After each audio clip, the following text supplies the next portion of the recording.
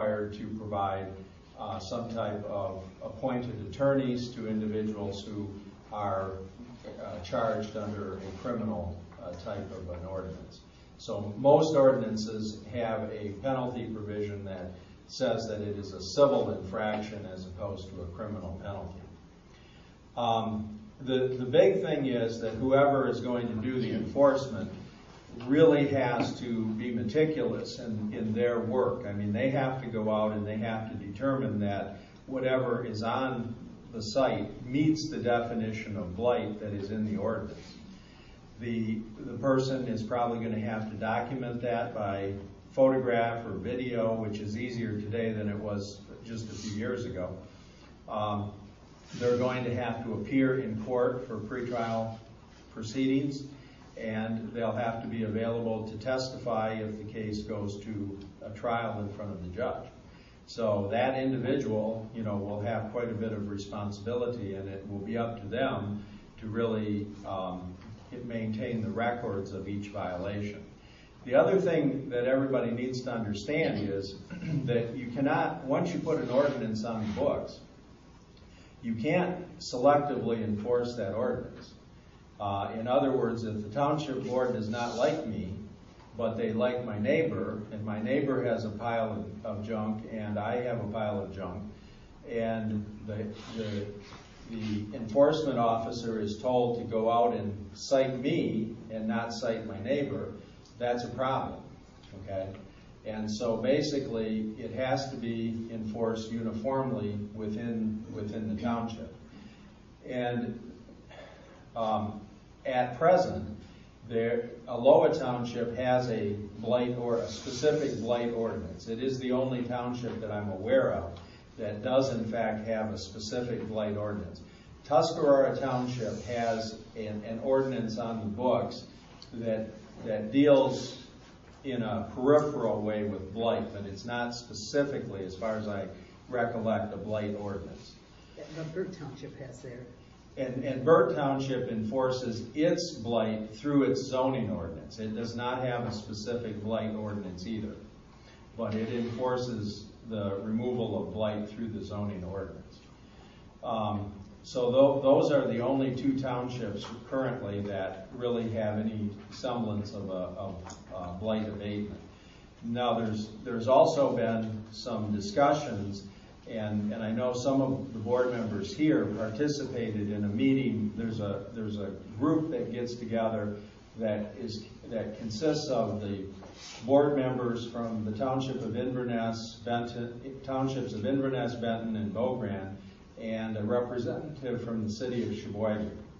And they have a group, and there's been some discussion at that level about trying to put together a uniform ordinance that could be used by all of the townships, where the judge, you really are potentially going to have some issues if you have 19 different blight ordinances and Judge Barton has to look at 19 different definitions of blight. So there's been some discussion about trying to get some uniformity and get one ordinance in place where all the townships could participate in using one form of an ordinance. But that has not gone anywhere. I know at this point Beaugrand Township has talked about their desire to have their own separate independent blight ordinance. They've not adopted one yet, but it has been under discussion at that level. I thought the issue with the kind of consortium group was the cost of the enforcement. Well, I don't know that I don't know that it is the main issue. I mean, the idea behind the consortium would be to cut down on the cost, to potentially have one individual that could be hired by multiple municipalities to do the prosecution of the ordinance, to do the enforcement of the ordinance, and to have one ordinance that a judge could look at so that you would not have, 17 or 18 different types of ordinances. The other thing, too, that is a hot button issue, and I think it has a lot of validity, is that most of our townships are rural in nature, and there's a lot of farming activity. And so you have to be careful in terms of how you're defining blight, because, every farmer's pile of steel is it's a parts warehouse, for equipment and so on and so forth. And there's been a great deal of hesitancy on at least 2 townships' parts to deal with anything that could potentially or negatively impact on agricultural pursuits. And you also have to be careful because your blight ordinance has to take into account the fact that, there is the Michigan Right to Farm Act. So if you try to say, well, you can't keep your old baler out in the field more than, 2 weeks out of the year, I think you might have some real problems in terms of enforcing something like that. So there's a lot of issues that that come up. Now, shifting gears just a little bit, there's a separate breed of cat that's really not a blight ordinance, but there are what are called dilapidated buildings ordinances, and those are similar to blight ordinances in that the intent is to clean up or to remove buildings that are buildings including residences or structures generally, which could include barns, garages, etc., which are dilapidated and which pose a safety hazard to individuals. And so those types of ordinances can be drafted.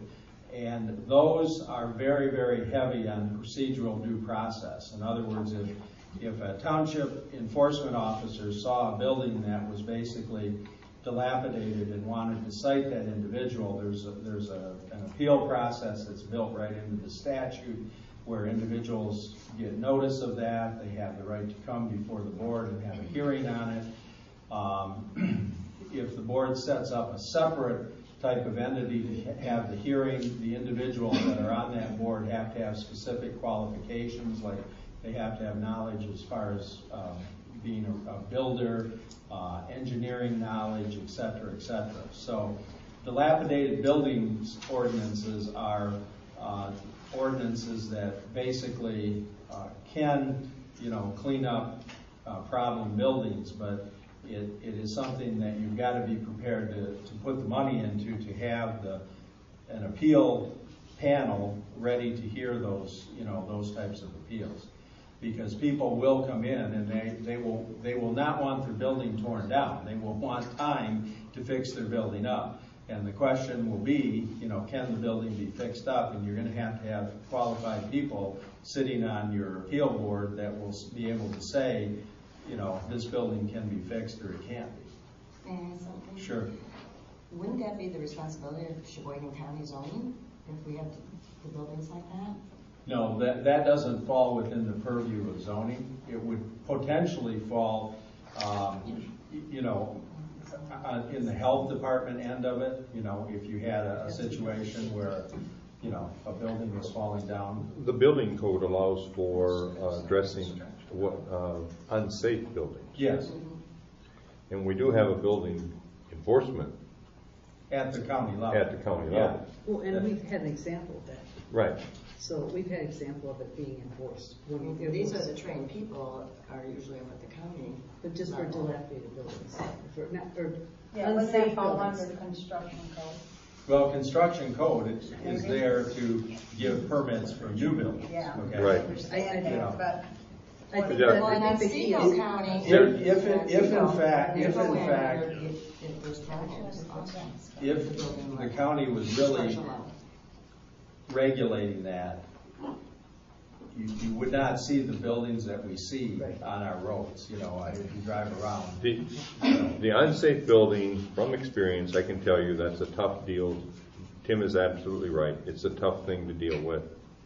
And when the letter goes out, even after somebody has served an official condemnation of a building, you cannot order the building torn down. You give the option, demolished or repair. That's the option. That's basically what Tim's saying with the appeal process. But the code does have a section in it for unsafe buildings. It's just a tricky one to try to enforce, just like the blight ordinance. Mm-hmm. So, it might be easier if we had a dilapidated building ordinance separate from the construction code. Well, and that's why I was saying, I don't necessarily look at blight as being a dilapidated building. What I'm talking about when I think of blight is, something visible outside, scrap cars, scrap metal, garbage, that's what I'm thinking of in terms of blight. So. Are vehicles a whole nother deal? No, not necessarily. I mean, the county of Sheboygan does have a junk car ordinance, okay? But they probably shouldn't. That probably should be regulated more appropriately under the local. Because I know Indian River a couple of years ago went through and got rid of all Right. the junk vehicles that were around. Right. So they must have some kind of Tuscarora may have its own ordinance that pertains to that. thing. Well, So in other words, you don't have to have a junkyard license to have 12 cars in your yard with no license on. There's nothing you can do about that as a...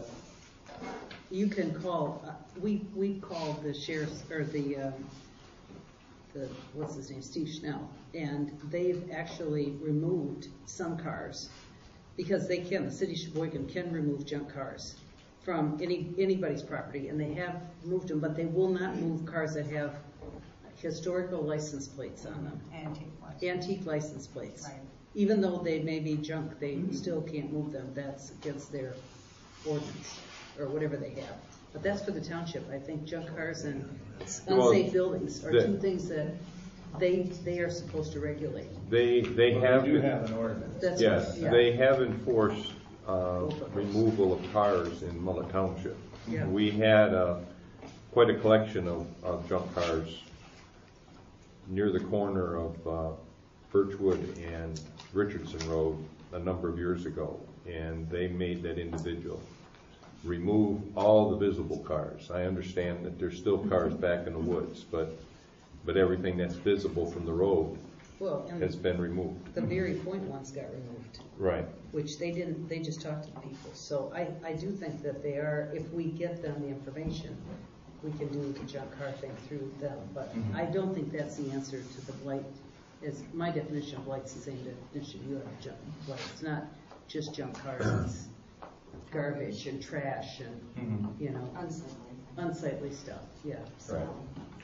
But the thing that, from the meeting that you and Marianne both referenced, that really came away scaring people on the blight ordinance was the thing that you started out with, how do you define it?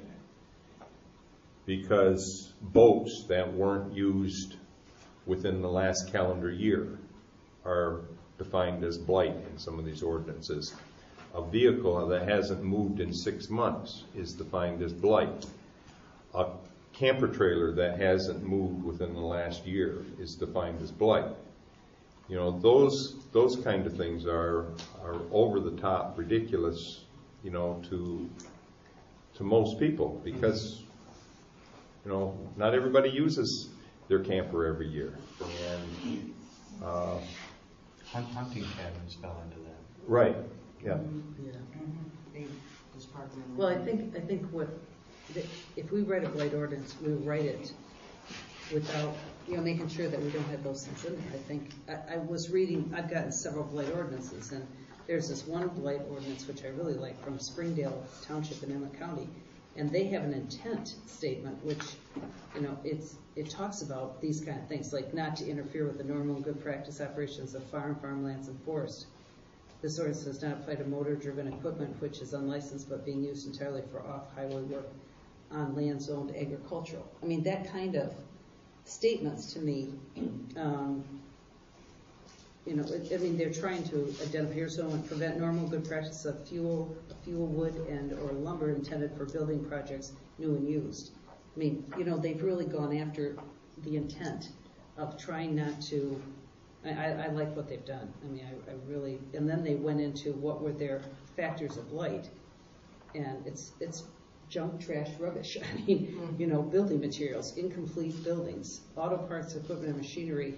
But it talks about what it specifically is. I mean, they've done a really damaged or unused buildings, and they've done a heck of a job, in my opinion, on being very, very specific. I'm not saying that I'm supportive of it one way or the other, but I just really like what some of them have addressed. I mean, I think there's possibilities to address things that, if it's done well, will take into account rural areas and issues that we might have here. Because I think we've got kind of two levels of issues. But anyway, sorry, Tim, I don't want to. No, that was primarily, what I wanted to point out, that, the blight type enforcement, as long as it's done uniformly, it's not done arbitrarily and capriciously. Those are the buzzwords that the lawyers always use. And it's not done selectively. Blight ordinances can work, And one of the things that Aloha did years ago when theirs was drafted is they had like a moratorium, and they sent a letter out to everybody and said, we're doing a blight ordinance, and if you have junk that falls within this definition, if you get it off your property within the next 6 months or whatever, we won't be coming out to write you a ticket. And a lot of people just voluntarily got rid of the stuff that was going to be a problem, and probably 40% ended up hauling it out. And then you had some that after they got cited, they moved the blight, it was cleaned up, and then you had a few that were hardcore and had to be talked to a few times. But usually if you do some type of a moratorium and let people know this is coming, and you need to clean this up. The other thing too is that, if you have cars that are historical cars or whatever, there's nothing wrong with having those types of things, but again, it would not be classified as blight if it was within a building. If you had a barn or a garage or something like that, and you put your vehicles in the barn or the garage and you want to keep them, then the township isn't going to regulate what is within those buildings. Again, unless the buildings are falling down or whatever is in there is visible or creates a hazard. But generally speaking, in Burt Township, we had that situation where somebody had automobile parts and so on, but they had a barn and they ended up putting all this stuff within their pole barn. So what's the average time it takes from the time that somebody gets ticketed if they aren't cooperative? You mean to prosecute for it them? to go through the court system? Right. Well, generally speaking, if the ticket is issued and it's turned over to the court, and if it's a civil infraction, the judge will send out a notice of pretrial within a week. The notice will go out. Usually the pretrial itself is approximately 2 weeks after the notice goes out. At the pretrial, there's an attempt to resolve the case where there's a discussion and so on and so forth. And then if it does not get resolved at the initial pretrial, I know that on criminal matters, Judge Barton has a first pretrial and a second pretrial. But on civil infractions, I believe she only has one pretrial, and then it is set for a formal hearing or a trial in front of the judge. So normally, you would expect that after that initial pretrial, the actual trial would probably be about 45 days at the outside. So you're talking maybe 3 months before Yes. you have a decision on what needs to be done. Right. And when you usually give the person some period of time once they get the first ticket, or they get warnings ahead of a ticket, or? Well, I've always believed that somebody should be given a warning. So do you have like two warnings or something like that? Well, that would be up to the enforcement officer. I see. Okay. But again, so if the enforcement officer goes out and the person says, "Get the heck off my property, I don't ever want to see you again," well, maybe you don't give the second warning, Yeah. But if they say, yeah, I need some time to clean up, I had some health problems or whatever, then you try to work with folks. So do you give the police power, so to speak, to this blight enforcer? I mean, this is not a board. You don't have to bring it back to the board every time, or do No. You would not bring it back to the board. I mean, you would set policy to say we want this ordinance enforced. Right, and that's what they do. And that's what they do. And the board's not involved with any of this. No, not generally. Yeah. Yeah. Other than you may be a conduit, if you get a Yeah, complaint right. from the public Yeah. that, Yeah. you know, so-and-so's got some blight, you would potentially refer that to the officer. And do you have any idea of the cost, the general cost of a blight enforcer? I have no idea. That was Are one these of, police officers, or are they? no, they wouldn't have to be police officers. I mean, they could be retired police officers, or they could be off-duty police officers, but they would not have to be, you know. You would. But they don't carry a gun or anything No, like that? no. Yeah. Well, I don't know, I'm just asking all these Probably questions. should, though. They probably should at some of our places. I should for property tax collection. Yeah. I mean, I have to go out. you know, I suppose that, you know, an enforcement officer could have a concealed Weapons pistol permit. license or Yeah. something like that, you know, but that wouldn't be something that's sanctioned by the municipality, you know. I mean, you wouldn't say, you know, you need to have a concealed pistol license to be our enforcement officer. Yeah. You know, you want to probably remove that from the equation. And there would be qualifications that are available to what an enforcement officer you'd be looking for? Well, yeah, I mean, again, I think, you know, you need a details-oriented individual Right. that's going to, you know, have the ability to communicate with people, you know, and not dictate